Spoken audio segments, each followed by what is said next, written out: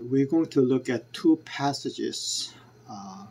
First, from chapter 13 of Romans, chapter 13, and then chapter 6 from 1 Corinthians. So would you open both passages? Romans chapter 13, verse 11 through 14.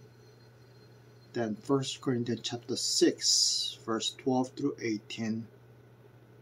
Then chapter 7, verse 1 and 7 through 10. Here is the word of God.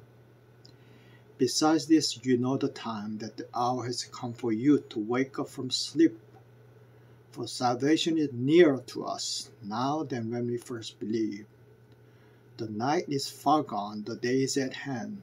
So then, let us cast off the works of darkness and put on the armor of the light. Let us walk properly as in the daytime, not in the orgies and drunkenness, not in sexual immorality and sensuality, not in quarreling and jealousy, but put on the Lord Jesus Christ and make no provision for the flesh to gratify its desires. 1 Corinthians chapter 6. All things are lawful for me, but not all things are helpful. All things are lawful for me, but I will not be dominated by anything. Food is meant for the stomach, and the stomach for food, and God will destroy both one and the other. The body is not meant for sexual immorality, but for the Lord, and the Lord for the body. And God raised the Lord, and will raise us up by his power. Do you not know that your bodies are members of Christ? Shall I then take the members of Christ and make them members of a prostitute? Never. Or do you not know that he who joined to a prostitute becomes one body with her? For, as it is written, the two will become one flesh, but he who is joined to the Lord becomes one spirit with him. Flee from sexual immorality. Now concerning the matters about which you wrote, it is good for a man not to have a sexual relations with a woman. I wish that all were as I myself am, but each has his own gift from God, one of his own kind and one of another. To the unmarried and the widowed I say, it is good for them to remain as single as I am. But if they cannot exercise self-control, they should marry. For it is better to marry than to burn with passion. To the married, I give this charge, not I, but the Lord. The wife should not separate from her husband, but if she does, she should remain unmarried or else be reconciled to her husband. And the husband should not divorce his wife. The word of God. Verse 11 says, Besides this, you know the time that the hour has come for you to wake up from sleep. In this passage, Apostle Paul contrasts between secular hopelessness and Christian hope. I want us to meditate 3 points from today's passage. First, difference between secular and Christian views on sex, romantic love, singleness, and marriage. Second, the root of Christian view. Third, practical applications for single and married people. First, difference between secular and Christian views on sex, romantic love, and singleness and marriage. Second, the root of Christian view. Third, practical applications for single and married people. First, difference between secular and Christian view of sex, romantic love, and singleness and marriage. What sets Christianity apart from all other moral and ethical belief systems, all other philosophies and religions in the world? Only Christians believe the best is yet to come because of certainty of Jesus' return. Certainty of Jesus' return shapes every aspect of life. Certainty of Jesus' return shapes a Christian to live radically different from unbelievers. As an example, I know a man who immigrated to the United States for one purpose, making a lot of money. Well, he did not believe in God, but he believed in money. And he made a lot of money. And he has two expensive houses, one in Queens and one in Long Island. Drives expensive cars. The other day, his wife told me and my wife that she was very concerned of her husband. He began to develop a drinking problem, and he throws up frequently from excessive drinking. Do you see what is going on? Pursuit of making a lot of money was like an airplane ascending. Now he is at the age when he must descend. He placed his deepest hope in money, and he believed in money. But his heart is empty. Emptiness of material possession and futility of life are becoming too difficult to accept. Certainty of pessimistic future has driven him to alcohol. Certainty of pessimistic future was shaping every aspect of his life. Apostle Paul says, "You know the time that the hour has come for you to wake up from sleep, for salvation is nearer to us now than when we first believed." He contrasts Christian hope to unbelievers' hopelessness. Christian hope is certainty of Jesus' return in glory and the believer's final redemption. Certainty of glorious future determines every aspect of Christian life. Waiting for Jesus' return is not passive. It is an active purifying of our lives in the pursuit of holiness and readiness for our life, for our Lord. 1 John 3:3 says, "And everyone who thus hopes in him purifies himself as he is pure." Now, Apostle Paul places area of sex in the context of Christian hope of Jesus' return. Let us walk properly as in the daytime, not in orgies and drunkenness, not in sexual immorality and sensuality. Christian hope affects the way in which we face not only death, but also sex, romance, singleness, and marriage.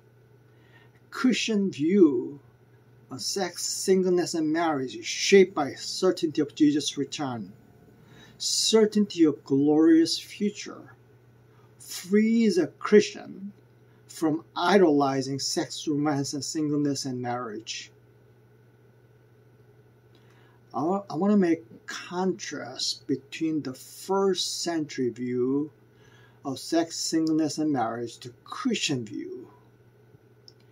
In 1 Corinthians 6:13, Apostle Paul mentions two current views on sex in the first century. Food is meant for the stomach, and the stomach for food. First view said food and sex are parallel. You eat when you're hungry, and likewise, you have sex when you have sexual appetite. If you need to have sex, you have sex. One should feel free to fulfill the sexual appetite when one feels the need. Second view is in 1 Corinthians chapter 7, verse 1.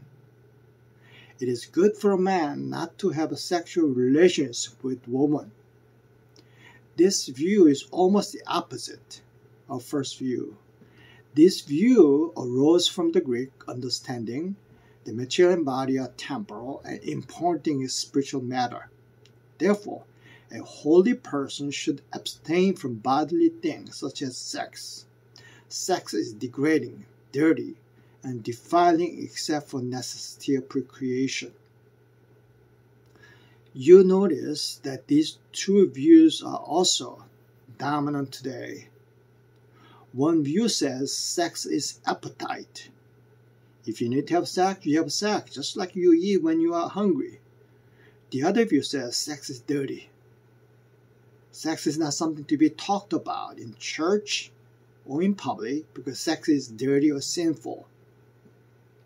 There's a third view today, which is a little variation, that idolize sex, that sees sex as a critical form of self-expression. It is a way to be yourself and find yourself. Sex is primary for individuals' fulfillment of self-realization. Now, against these secular views, Christianity gives a revolutionary view. 1 Corinthians chapter 6, verse 16 says, For as it is written, the two will become one flesh. But he who is joined to the Lord becomes one spirit with him. Flee from sexual immorality. Every other sin a person commits is outside the body, but the sexually immoral person sins against his own body.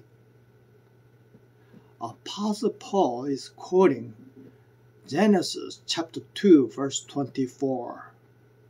It says, Therefore a man shall leave his father and his mother, and hold fast to his wife, and they shall become one flesh. It is God who created marriage and sex. And God meant sex to be celebrated in marriage only. Hold fast in Genesis chapter 2 is to make a covenant. Wedding ceremony is two people making covenant before God.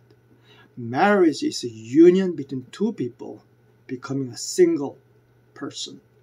When God said, and they shall become one flesh, that's much more than physical union. Two merge into single unit in entire aspects. Marriage is two people becoming one socially, legally, economically, psychologically, in every way possible. Two become one, sharing everything. One life, one reputation, one bed, one joy, one suffering, one budget, one family, one mission. Therefore, sex in marriage is giving of self to the other, socially, legally, economically, psychologically, philosophically, in every way possible. God invented sex in marriage so that two people in marriage would be committed to one another. Sex is the expression of giving entire self to the other. Sex is commitment of all of you to the other. Every sex mirrors this union of entire being of two people becoming one in marriage. The sex is an act of covenant renewal.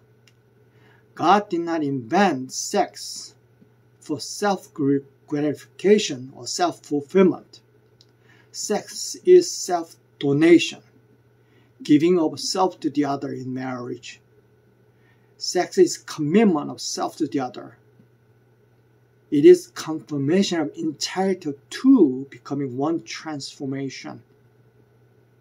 The Bible says you should never have a physical oneness with a whole life oneness. One should never get physically naked and vulnerable with someone without becoming vulnerable in your whole life. That's why Apostle Paul is prohibiting sex outside marriage in verse 18. It doesn't say, do not commit adultery. It says, flee from sexual immorality.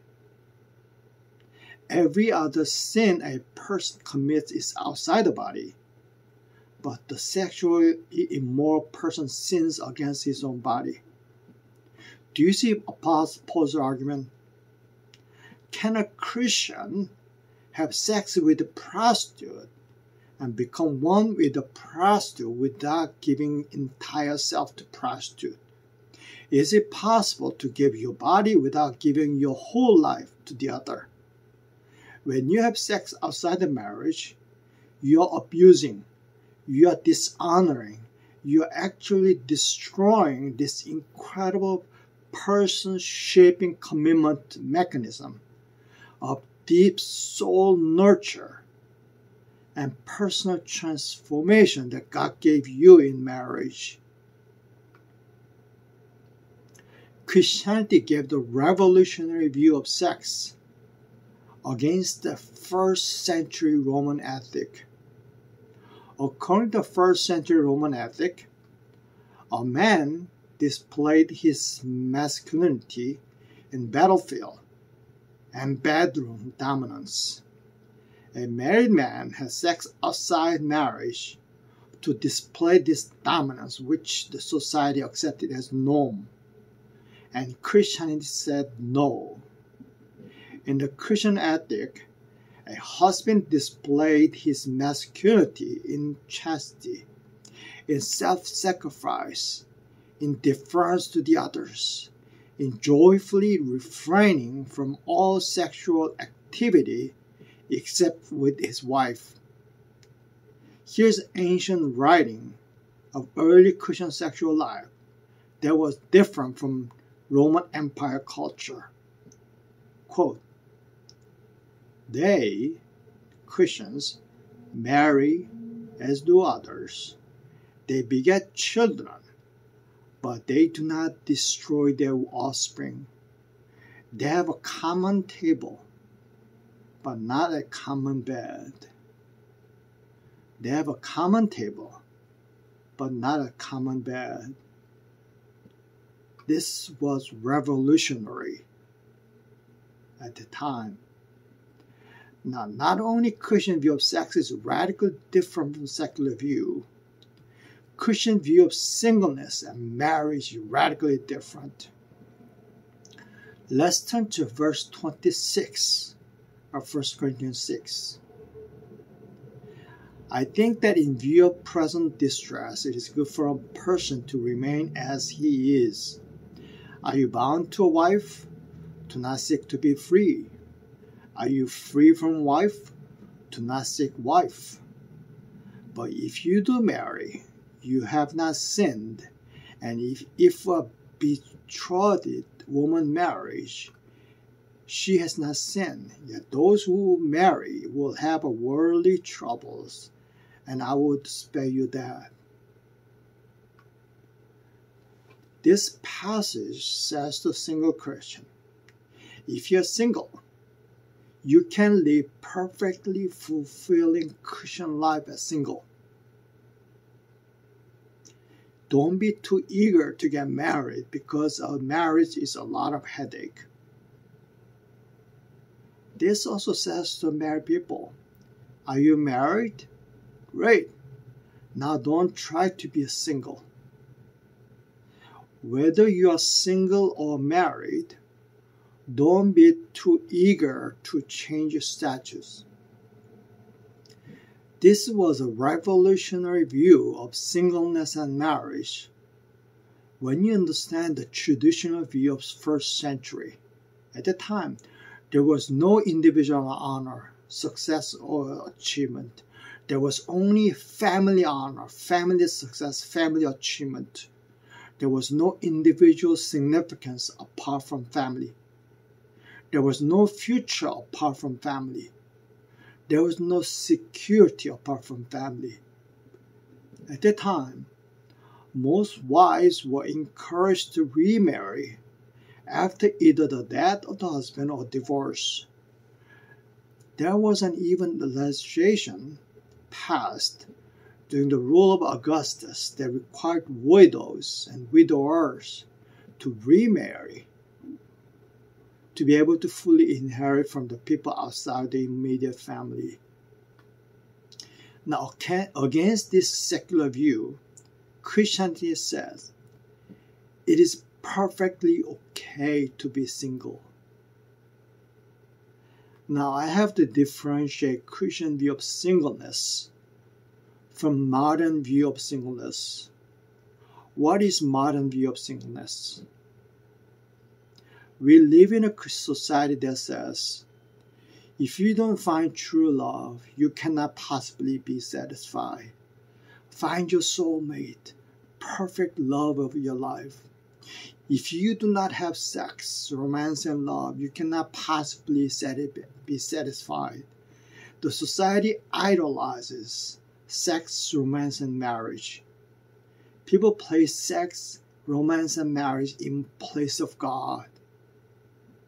People have sex in order to have what only God can give. People expect romantic love and marriage to give what only God can give. People want significance, higher meaning in life from sex, romance, and marriage. Why? In reality, many modern men live as if there is no God. They look to love partner, sex and marriage in place of God. They want self-justification, self-affirmation, self-glorification from love partner. They want to get rid of nothingness through romantic relationship. What do I mean? They say, if that incredible person approves me, if that incredible person accepts me, then I know I am okay. If that incredible person says I am great, then I am great. People look to love partner to get rid of false guilt and feeling of nothingness. Do you see incredible burden on love partner? No romantic love, no sex, no relationship can give what only God can give. Some placed all eggs in the basket of love partner, and any sign of rejection by love partner is interpreted as denial of self-justification, self-affirmation, and self-glorification. A secular psychologist, Ernest Becker, said this, quote, failure of romantic love as a solution to human problem is so much a part of modern man's frustration. No human relationship can bear the burden of Godhood. However much we may idealize and idolize him, the love partner, he inevitably reflects earthly decay and imperfection. After all, what is it that we want when we elevate the love partner to this position? We want our faults, of our feeling of nothingness. We want to be justified. We know our existence has not been in vain. We want redemption, nothing less. Needless to say, human partners cannot give this, unquote. Traditional view says, unless you have family, you are not legitimate. Modern view says, unless you have romance, sex, and love, you cannot be fulfilled. But Christianity says no to both traditional view and modern view. What is the root of such a radical Christian view? Second, the root of Christian view. What does the Bible say? Let's go back to Romans chapter 13. Besides this, you know the time, that the hour has come for you to wake up from sleep, for salvation is nearer to us than when we first believed. The night is far gone, the day is at hand. So then let us cast off the works of darkness and put on the armor of light. Let us walk properly as in the daytime, not in orgies and drunkenness, not in sexual immorality and sensuality, but in quarreling, and not in quarreling and jealousy, but put on the Lord Jesus Christ, and make no provision for the flesh to gratify his desires. Apostle Paul contrasts Christian hope to unbelievers' hopelessness. Christian hope is certainty of Jesus' return in glory and believers' final redemption. In the first century, a society governed by the sun rather than by the convenience of electricity. People rose at dawn in the first century. People worked under the sunlight. The time is Jesus' return. Christians live under the sunlight. They live with the certainty of Jesus' return. Every day, Jesus' return is a day nearer. For salvation is nearer to us now than when we first believed. Certainty of the cosmic future determines every aspect of unbelievers' life. But certainty of glorious future determines every aspect of Christian life. Our present behavior, our present living are shaped by what we believe our ultimate future to be. We have life-shaping certainty of Jesus' return, and we look at sex, singleness, and marriage through the glass of Jesus' return. Christian hope affects the way in which we face death, trouble, money, sex, singleness, and marriage. Certainty of glorious future frees a Christian from idolizing sex, singleness, and marriage. Third, practical applications for single and married people. Sex, romance, and marriage is the reflection of our union with Jesus when he returns. When you are single or married, Christians live with a foretaste of ultimate union with Jesus. What we have here is only a foretaste. We live with a foretaste of future glory here on earth, but that's not complete.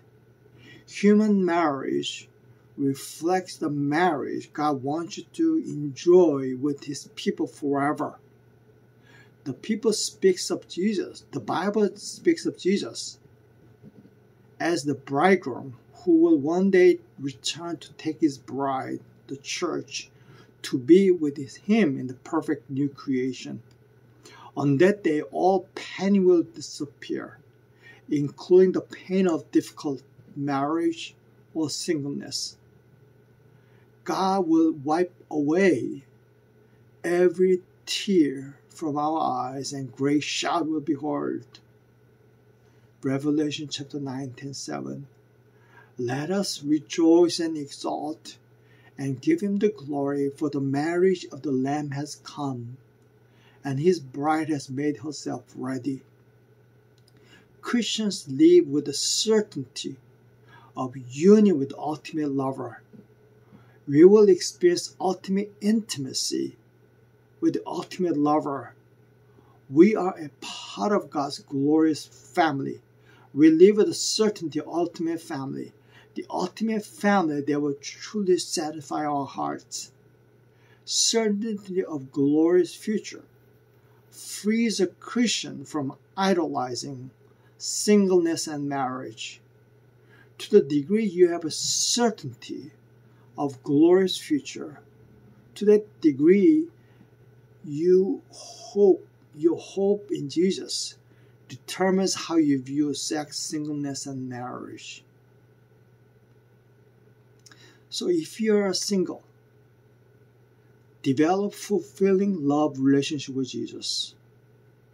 Whatever your experience of singleness, recognize it as a gift from God and make the most of it for as long as you have it. Singleness, like marriage, is a God-given calling, not an identity. You are loved, valued, forgiven, accepted on purpose, and empowered in Christ. You are not less of a child of God in your singleness. Jesus was single. Apostle Paul was single. You are not less important in the kingdom. Your service is not needed any less. No matter what others may say or you may think, you are not inferior, less holy, or less valuable. You are a child of the Holy Father, Heavenly Father, and you are united to the bridegroom, and your Heavenly Father cares for you. In John chapter 4, Jesus meets a woman who placed her deepest hope in man. She had pursued romantic love, sex, and marriage, but her heart was empty. She says, "Give me this water so that I would not be thirsty." And Jesus said to her, "I who speak to you am He." Jesus told her that she can never quench thirst no matter how much she tries in romantic love and sex and marriage. That's why Jesus came. Jesus came to be her living water. Jesus came to be her ultimate lover. Jesus told her, "I am your true lover, and make me your ultimate lover." She needed to believe Jesus and place her deepest hope in Jesus. Jesus says to you, whether you're single or married, Jesus is the true lover that you really need. If you are single, remember, no Christian is single forever. Develop fulfilling love relationship with Jesus. If you're single, and if you pursue marriage, but if you do not have a deeply fulfilling love relationship with Jesus, then you will place unbearable burden on your spouse.